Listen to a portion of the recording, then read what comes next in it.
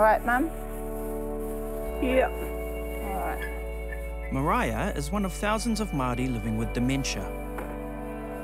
With an ageing population, dementia is going to be a major health issue for all New Zealanders. Excuse me. Yeah? How about helping me with the peeling of these? Because it'll take a while. Okay, then.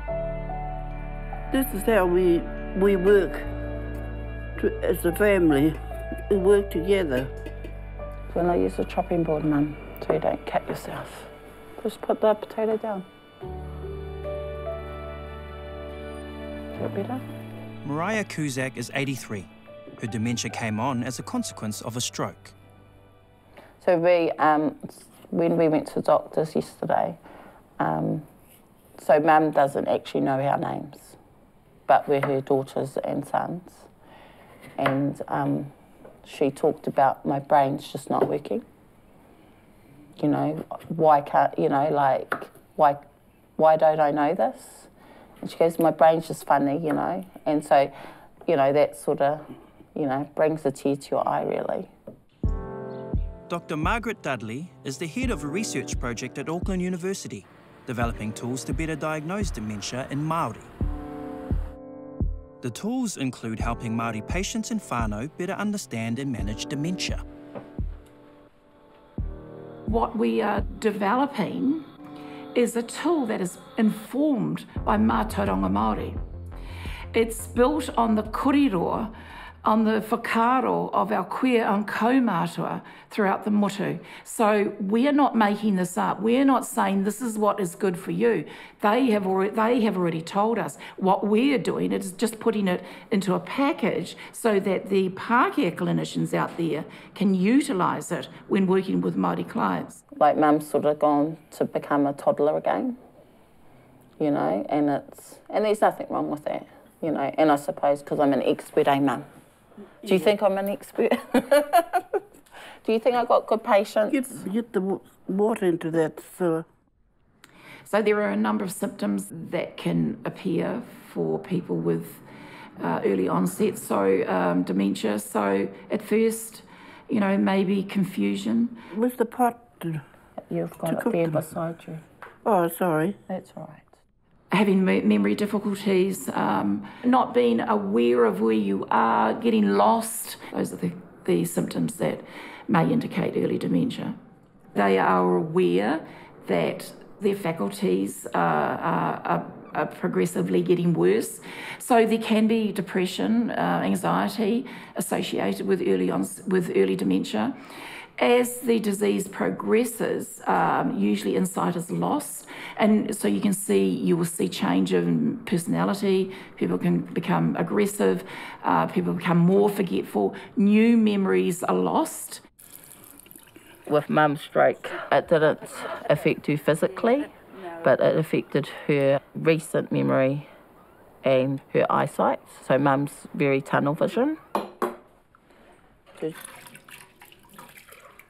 I live with my children and grandchildren, and I think I've got a good team in my family. I treat them the same. That's my children. I love them all. Her doing the dishes is her supporting the family. Prior to her dementia sort of kicking into that next level, she used to do the washing. So, and that was part of her being part of the whānau.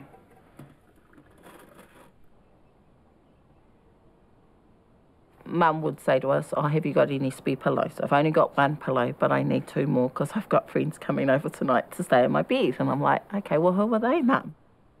Those became more and more frequent. It's a huge burden on the whānau, particularly in the early days of diagnosis and when the person is in the moderate stages of dementia.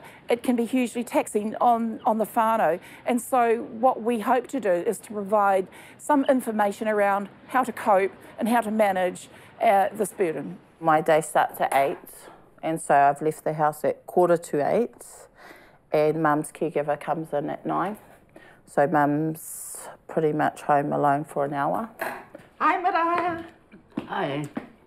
How are you, all right? Good, thank you. Hi, Joey. Hi Karen, how's your afternoon? Yeah, not too bad. Yum sausages for tea. Yep.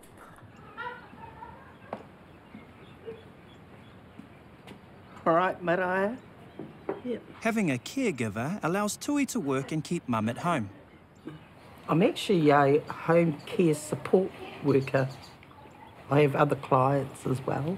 But I'd say Mariah's one of my favourites. I'm not allowed to have favourites, but yeah, she is. You're going to your course tomorrow, aren't you? The Seedrome. The dementia meetings that you go to every Thursday. Really? Yeah. Tomorrow? Yeah, tomorrow, because I pick you up at 1 o'clock. Oh, we talk We have a laugh. and we share everything, you know. I think we're pretty close. We really get on well now. So we understand each other. So it's really neat. Good learning curve for me, though. I've learnt a lot. Margaret is also collaborating with a team of Māori experts. They're working on developing a comprehensive theory of Māori and dementia.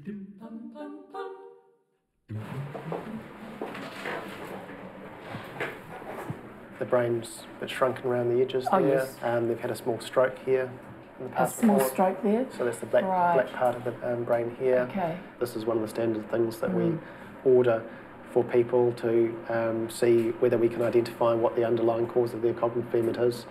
Dementia can be a result of any disease or condition that causes a permanent decline in a person's ability to reason and remember. It occurs when healthy brain cells stop working. Dementia is not a condition that automatically comes with age. On this particular scan, you can see that there is some atrophy at the front of the brain. Yes. Atrophy meaning the front part shrunken down. So this is a person with dementia? Yeah. In a younger person, you wouldn't expect to see this black. Black is just water around the brain. So there's the grey part is the brain itself. The grey part's shrunken down a bit away from the skull, which is white around the edges. So this is a scan of a patient who is how old? Yeah, they're 82. These findings would you'd describe as mild to moderate atrophy in the front part of the brain.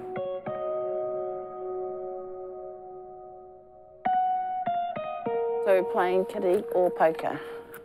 The way the doctors explained it is she's had her stroke, and because her brain has been damaged, that's why dementia kicks in quite quickly. I don't know how to play. It's like poker. It doesn't matter. Just pick it up. Okay. Do you know the game? No.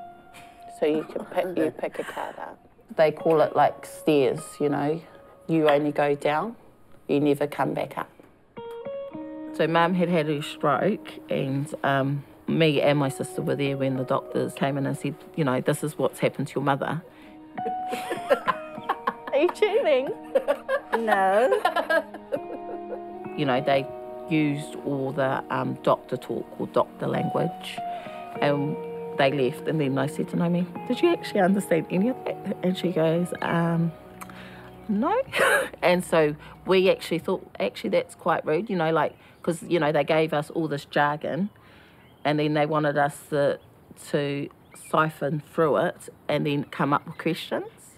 And we both were like, yeah, we need to think about that one. Can we come back to you?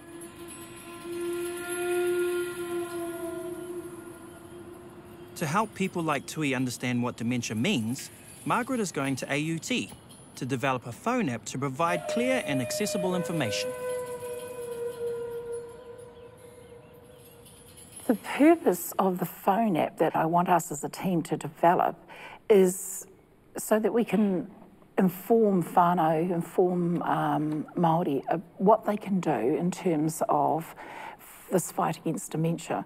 So it's aimed at not only whānau who are suffering with this disease or living with this disease, but also whānau who don't have the disease, because if we give them enough information, and if they put into action that information and that kind of knowledge, then they can actually we can actually work towards preventing the onset of dementia, putting that kind of power in their hands to make a difference to their future in terms of warding off dementia. As a Māori, like, it's very hush-hush how we deal with things, and it's good to be able to talk about things like dementia and mental health and stuff like that with whānau. We know our whānau access Facebook and social media, and so that's why we thought a phone app for disseminating this kind of information would be ideal for our whānau. I wonder if you've got any examples of what this app might look like. With the app that we did for this marae, Yes. we did, so like there's like different, so here's our homepage, and then like you can go into Māori protocols, get Māori waiata. We have like little buttons that you can push that do audio for the waiata, and then you also have the words in both Māori and English. And then even some of them have like a little video. That's wonderful. This is knowledge and information at your fingertips. That's pretty much how I envisaged it. Colourful, engaging. And you can update it any time too when you add additional videos or information. Wonderful. The course of dementia, in fact, starts many years before it is diagnosed. So we want to provide this information so that whānau can be proactive and can actually take control of their life path in terms of this condition.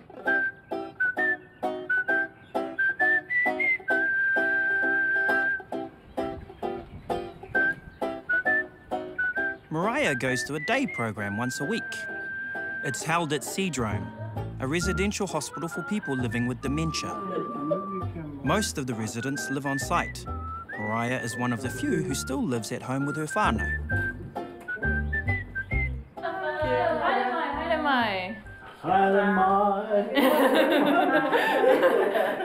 Kia ora. Kia ora.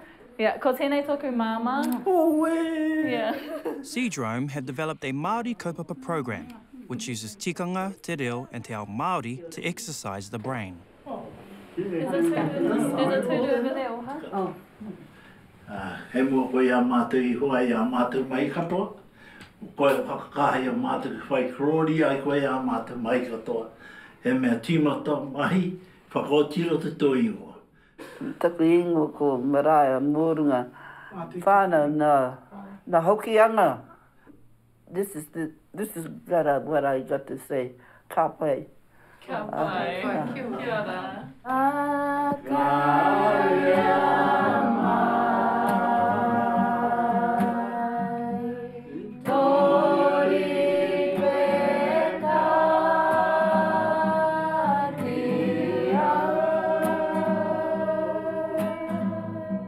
There is Māori clients there, and that's someone that Mum can relate to for being Māori, because Mum has also done other day programs, but yeah, she didn't really like them, but there weren't Māoris there. I te taha tōku mama no rāhiri me pipiwai ahau. I te taha tōku papa no Ngāti Kahununu me Maniapoto. Seadrome couldn't provide this program without te reo speakers like Takina to reconnect kuia and kaumātua to their culture. So what happened is that when the people of the Ngā Tukimata Whārua waka and the Māmari waka came through the harbour, what they did was settle on separate sides. The lesson that they had today, we've been going through on the map where they all came from, and they all marked it all themselves last week. And then we kind of started from the top and going to work our way down. So then they all kind of know a little bit of history about where they come from. So this place here, Oha, that's the Hokianga, and the people of the Māmari waka actually travelled around and they settled around this area. I think at the end of the day, I just like being with my people. I love it. Yeah, and they teach me a lot about the history that they know as well. And then here's just another Mariah grew up speaking te reo. Tui didn't. One benefit of the program is Tui connecting with her mum's past.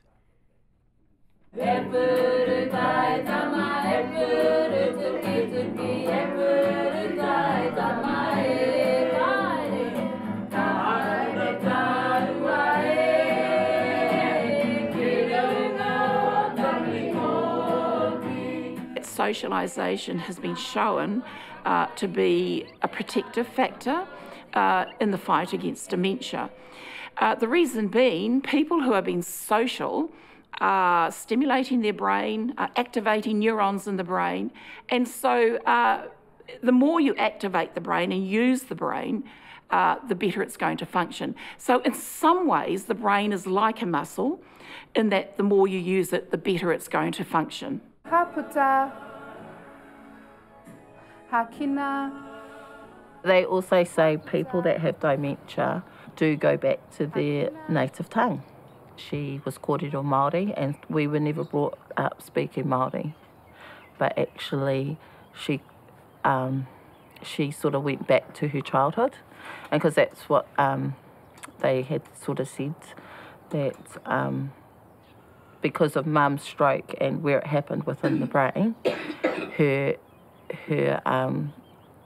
childhood memory was very, she could remember her childhood, but she couldn't remember today. I learned that it's kind of better for them to have someone who kind of knows their culture and where they come from, because they kind of go back to, well, what they learned first was mostly Māori. My auntie, she had dementia. She passed away a few years ago, but yeah, I didn't really quite understand it until I came here. You know, so back then when she had dementia, I was just kind of like, oh, auntie, you're acting a bit different. But yeah, now I understand it more, and I wish I had this knowledge when she was still alive so I could have helped her and go through it, yeah. A number of people reported that they didn't want their loved one to go into a nursing home. And actually, I know this from my own experience. My mum was unwell. She didn't have dementia, but she was bedridden for the last 2 years. And putting her in a home, the shame of that would have been worse than the actual disease that killed her in the end. So we kept her at home, because there is that Māori way of keeping our elderly at home, irrespective of how well or unwell they are, and taking care of them to the bitter end, sort of thing. Ka ringa ringa atu ahau, ka mithi aera, te aroha e,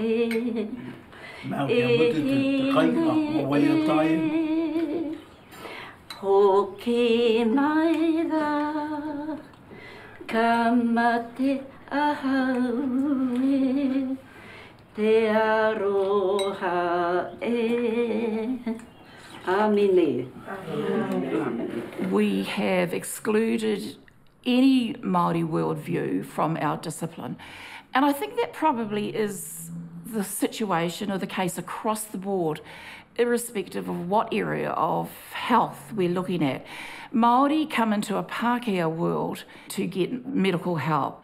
But the Pākehā clinicians or the Pākehā world or the Pākehā services very rarely go into the Māori world to actually see what is needed.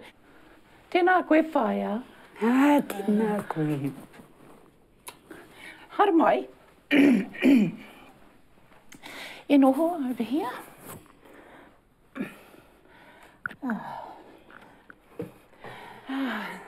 Pea ana koe. Au, ka nui te. Ka nui te ora. Me koe ho. Ai, pai ana. Ai. There's little things that clinicians can do, like saying kia ora, like pronouncing our names properly. Minor things like that can make a huge difference and really engage the person, the patient and the whānau. So Whai, today I'm going to be asking you to do some tasks. So we're going to start with one task here, and what I want you to do is, using these blocks, I want you to form that picture, that design on top with these two blocks. Ne? All right? Okay. Today, Margaret is putting whaia miriana through standard exercises used for diagnosis of dementia. These tests will be redesigned with a te ao Māori view. Is that the same as that one there? Ka pai. All right, here we go for the next one. Are you ready? Go. The assessment that we used on our whaia this morning is a tool that is commonly used with our people in this country, whether it be in the health sector, the justice sector, or the education sector. So the implications of the outcomes of these measures are widespread and significant for Māori. Well done. The problem with those tools is they have been developed overseas, usually in the United States of America or the United Kingdom, and they have been imported into New Zealand and imposed on Māori. And on this task, I'm going to say a word to you. These are all Pākehā words, eh? What I want you to do, what your job is to tell me what that word means. Glove. For your hands, keep your hands warm. For your hands? Or for washing, keep it sanitary reasons. Okay, breakfast. What does breakfast mean? Early morning kai. Ai, ka pai, a square. What we want to do is create or develop a tool that from the ground up is based on Te Ao Māori, it is based on mātauranga. What the tool will do that we are developing is it will portray a more accurate and more valid profile of how that person is functioning, how their mind is functioning, how their memory and their thinking abilities are functioning. So, Fire, how did you find that? I thought I was quick with my eyes and my thinking. Mm-hmm. But if I was to grade myself personally, between 1 and 5, I would only say I'm 2. Really? Mm. You might be underestimating your skills. Let me have a look at the whole performance. I'll come back to you. We can meet again and we go through the report and I'll explain the results to you. When we provide you with strategies or techniques to manage and cope in your daily life, we will highlight those strengths so that you can utilise those strengths to make your life that much easier. So kia ora Fire for coming in and doing this mahi this morning. I tēnei rā. It was a good exercise for me to use that part of my thought process, and I found that I'm not as smart as I thought I was.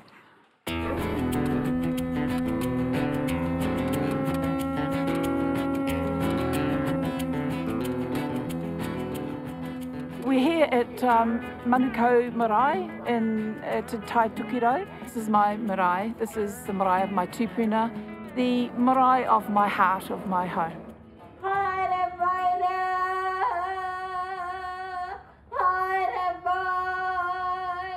Margaret has been following a group of kuia and kaumātua from her home marae for more than a year.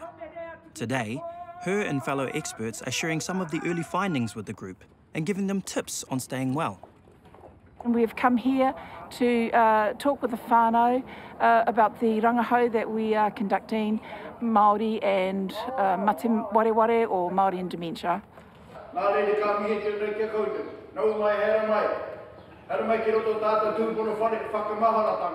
I'm very passionate about it because I think it's going to make a difference for always, forever. Our queer, our kaumātua have always gone out of their way, put their efforts into helping our tamariki, our rangatahi, our mokopuna, and now it's our turn for us to do something back for them. They make sure that we are doing a rigorous scientific research project as well as and combining it with mātauranga Māori. We can marry the two worlds. There is a pathway forward where mātauranga o te ao Māori and Western science can take our people forward. The Western tools that we were using for cognition assessment and for thinking about the ways to evaluate the mind were not appropriate and were not correct. Some of them were saying, well, I'm just sitting here waiting for my dementia, because they didn't realise that not everybody gets dementia. They thought that was a normal part of growing old. That's just a lack of information. They want to know what they can do to help themselves. They want to be independent and function in the community and keep functioning as a member of the whānau for as long as possible. So one of the things that Macarena and I discover is some movement and some brain stimulation can be very good. It's a multi-sensory exercise method. Big. Okay, so if it's pointing this way, it's the left-hand side of your body. Okay, so let's do the tomb, which is The effects of dementia can be reduced by controlling weight, socialisation, eating well and exercise. Tomb. Good. Clap. Space. Clap. Clap. Clap. Clap. Clap. Clap. Clap. Clap. Tomb. Tomb. Tomb. If I was to give advice to our queer kaumātua, to our whānau, it would be to be involved, be engaged and be active in Te Ao Māori, be present at activities on the marae.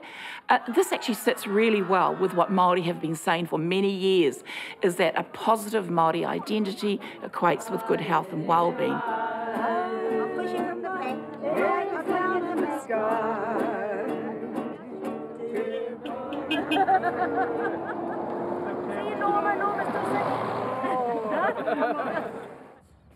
All right, Mum, are you ready? Should we go and have some breakfast? Yeah, okay. Despite the added responsibility, Mariah's whānau are determined to keep their mother at home for as long as possible. There are really good support agencies out there for families. You know, like, it's okay to ask for help. You know, you got to have that attitude because it is hard. I've had many cryful moments with my mother, but actually, you know, you got to look for that wellness for your mother. Her care could become more full-time. And, you know, financially, that's another pressure, and who's going to look after Mum? We don't want to put Mum in a home because she, I suppose, belongs to us. And she's very part of the family. I love this place. And, there's something about it, you know, it's home. I would say she'd go downhill because we're not there. You know, Mum's 83, she's lived here 50 years. My parents have invested on us and on their life. Right. This is where my mum belongs. She belongs here with us, you know. She teaches me to be strong as a woman. She teaches me to love. She teaches me to respect people.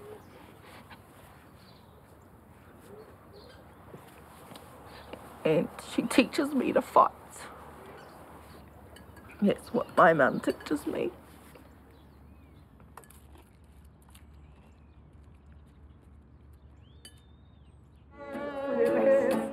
Your ride is free at last. Come on, Mama. I am I. I'll push you from the back. There is cloud in the sky. To coin the free.